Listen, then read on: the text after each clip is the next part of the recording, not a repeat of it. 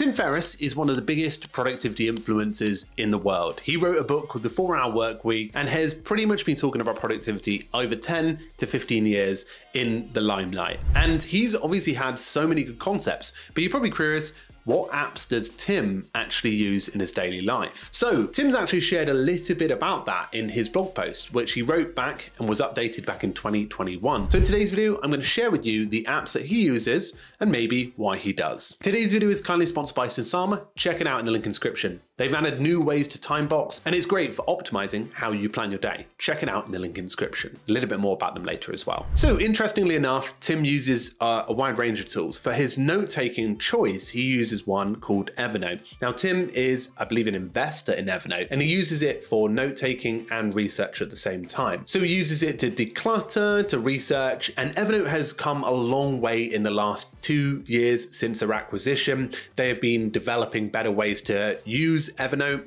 and making it much more stable, as well as adding AI features and resources. So you can find it linked below if you're interested. So interestingly enough, for his focus and sleep, he uses an app called Flux. Now this is an app that helps to dim your screen. So it's available on Mac and Windows as well as Linux. And basically what it does is it detects the time on your laptop or your screen, and it basically starts dimming your screen based on that. Now there is a feature in macOS already called Night Shift, which you can do this with, but this app is a separate app built around the circadian rhythm and when sunlight is in your area to help make sure that you don't get things like insomnia. The next focus or sound app that he uses is called Noisely. I used to use this a couple of years ago, and it's a very simple app that has a wide range of noises that you can select from. I think what's nice about Noisely is you can get it through the web, but from my memory of the app, you can also choose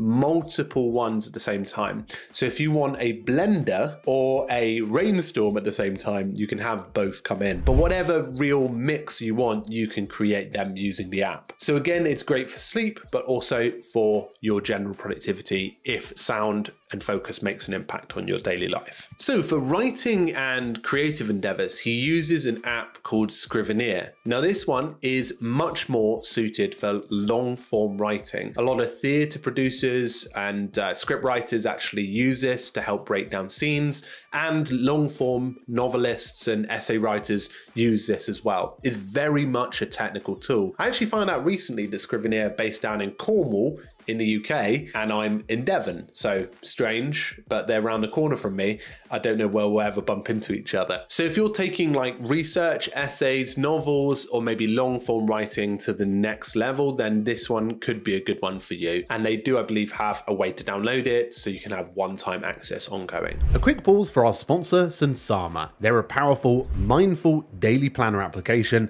that's going to help you manage your calendar and task list. And they've got a brand new feature called Timeboxing 2.0. Now this brand new timeboxing feature automatically fills your day with tasks and adjusts to your schedule in real time without you ever needing to timebox a single task manually or automatically. This continues their abilities and is perfect for effortless scheduling, hybrid planning approaches, and real-time adaptations. So your schedule can stay up to date automatically. This is a brilliant feature that combines AI and manual input, and you should check out Sunsama below with their brand new Timeboxing 2.0 feature. So the next one is for his communication and emails. He's been a long time user of an app called Boomerang. This one helps you to schedule emails and follow-ups.